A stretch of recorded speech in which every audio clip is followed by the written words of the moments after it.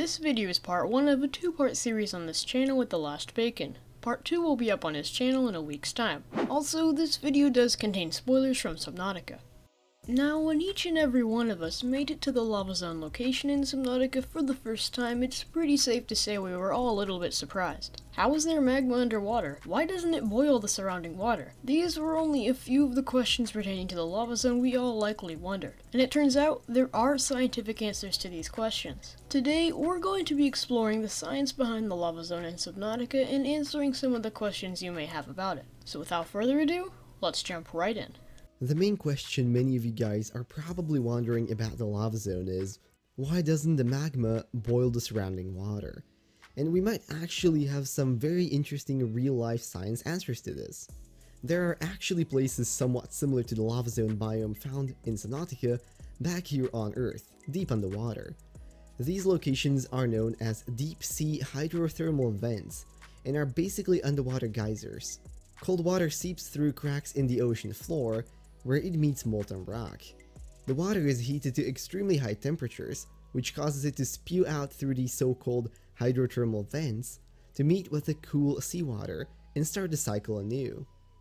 A really interesting fact about these hydrothermal vents is that certain creatures actually survive here, in these extreme conditions, using a chemical reaction called chemosynthesis, which technically supports the possibility of life evolving in a place such as the lava zones in Subnautica.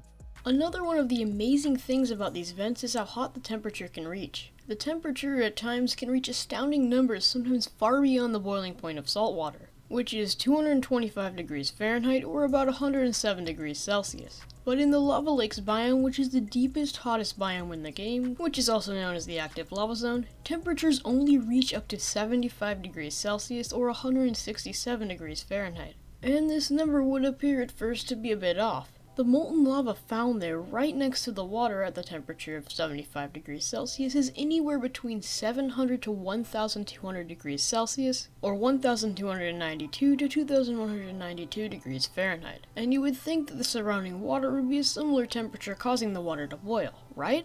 On planet Earth, the reason the water at that temperature near the hydrothermal vents doesn't boil is because of the pressure. The deepest hydrothermal vents are located at about 5,000 meters below sea level, where the pressure is about 500 Earth atmospheres.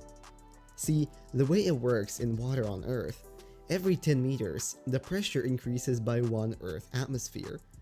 Remember this, since it will be useful later.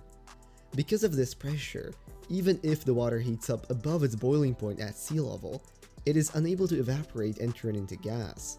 To get a better understanding of this, you first have to understand how the process of evaporation works. Imagine a jug of normal fresh water at sea level. The reason it doesn't evaporate and turn into a gas is because the weight of the atmosphere is pressing it down and stopping it from turning into a gas. But when the water becomes a certain temperature, it reaches the energy needed to break free of that weight and turns into a gas. And it's the same thing 5,000 meters down, except there's a lot more pressure. So because there is so much more pressure, there needs to be a lot more energy, or in this case heat, in order for the water to boil. This makes the boiling point at 5,000 meters about 460 degrees Celsius or 860 degrees Fahrenheit. And it's the same concept in Subnautica. Because of the pressure at 1,700 meters, which is the depth of the lava lake's location, the boiling point is a lot higher than it would be at sea level. We now understand the correlation between boiling point and pressure, but one question still remains. Why isn't the water temperature in the lava zones a lot higher? In some places, the water is directly touching molten lava, and like we said earlier, molten rock can be anywhere between the temperatures of 700 to 1200 degrees Celsius, 1200 to 2100 degrees Fahrenheit. So why isn't this direct contact causing an increase in temperature? And shouldn't the water boil at that temperature anyway despite the pressure? Well, there are some possible answers to these questions. One possibility is that because you are 1,700 meters deep and the water is of course extremely cold because you are that deep, the temperature of the freezing water and the molten lava could equalize each other out to some extent. There could be some sort of giant convection current where cold water from farther up or even from the void circulates inside the lava zone, is heated up and absorbs the heat from the lava and then heads back out, cooling off. This would in a way equalize the temperatures, which might explain why the water there is so cool. But there are still some flaws to this. Even if the water coming in is extremely cold, the water touching the lava should be a similar heat as the lava itself. Another possibility which we simply have to consider is that perhaps the thermometer doesn't work right in Subnautica, or maybe the developers simply got it wrong. It's not like the area temperature is a major game changer as long as it's hot enough to burn the player, right?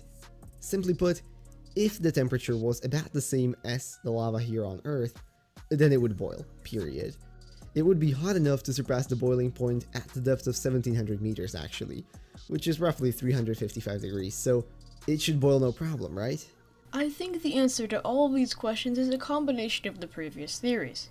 When traveling throughout the lava zone, you may notice bubbles rising up from the bottom of the seafloor, so maybe the water does evaporate after all, at least some of it. Here's our theory. Cold water travels into the lava zone biome from outside biomes and possibly even the void. It travels through a complex convection current where cold water is entering the biome and hot water is leaving the biome. Since hot water rises, it leaves, and since cold water sinks, it enters. The cold water travels throughout the biome. At some point it passes near the lava and its temperature goes past its boiling point. It evaporates, turning into water vapor, and rises, making its way out of the cave. There are two possibilities from here. It can either rise all the way to the surface, or more likely it rises to a point where it cools off and condenses back into a liquid. Then the process repeats itself. And as for the in-game temperature meter, I think it's most likely the developers simply got this wrong, or that the in-game thermometer can only read so high. It is also simply possible that lava behaves differently on this planet, or that the lava consists of a different type of melted rock, which doesn't get as hot as it does back here on Earth. Now, another thing you might be wondering about the lava zone is how the colossal sea dragon leviathans which patrol the area are able to breathe fire. Luckily, this question can easily be answered by simply scanning the creature, though admittedly that's not an easy feat, since the PDA tells us, quoting, "It even appears to be able to consume molten materials and expel them at its adversaries." So it is highly likely this creature directly eats lava and is able to somehow store it in its belly, which must have over time adapted to the crazy temperatures, only to be later spewed out at hostile creatures or prey. One final question you may be thinking about is how the lava zone biome and the lava castle formation inside it formed in the first place. To answer this question, let's once again take a look at our own planet Earth. The hydrothermal vents of our planet, like we said earlier, are locations where cool seawater meets hot magma deep in the ocean. The lava zones are a similar thing, only on a wider scale. On planet Earth, extremely cold seawater travels down through a crack or a hole in the ocean crust near a subduction zone, or a place where two tectonic plates either move towards or away from each other and meet the extremely hot magma there. Like we talked about earlier, this forms a hydrothermal vent. The water is then superheated and, as we all know, shoots back out through the crack or hole it traveled in through. However, what is key is that when the water shoots out, it brings materials and rocks out with it. And this is likely how the lava zones formed, probably through giant hydrothermal vents. But there is another possibility. The lava zone's location in Subnautica is pretty much inside a giant volcano. However, some areas are much more active than others. In this case, it is likely an area between two tectonic plates, either moving away from each other or pushing into each other, causing volcanic activity. If 4546b has tectonic plates similar to Earth, that is. Molten rock from deep beneath the planet spews outwards here. When it does this, it meets the cool ocean water, hardens, and forms into rock once again. And a combination of the hydrothermal vents and seawater meeting with extremely hot molten rock is likely how most of these amazing caves were formed. Have you ever wondered about the science behind the Lost River? This video is part 1 in a collab with The Last Bacon. In his video, he'll be exploring the science behind the Lost River biome in Subnautica. His video will be out in a week's time. Let me know in the comment section below if you have any questions or concerns. And as always, thank you guys so much for watching. Please like and subscribe, it helps me out a ton, plus it's free. Help me reach 2,000 subscribers as fast as possible. I really appreciate all the support. Also, please check out my other content. I have lots of different kinds of Subnautica videos you guys might like. Check out my Discord server, Twitch, and Patreon. Thanks to my patrons King Nochos, Their Lord Mister, and Charles the Bold Action Man. Become a patron and support today. And I will see you guys in the next video.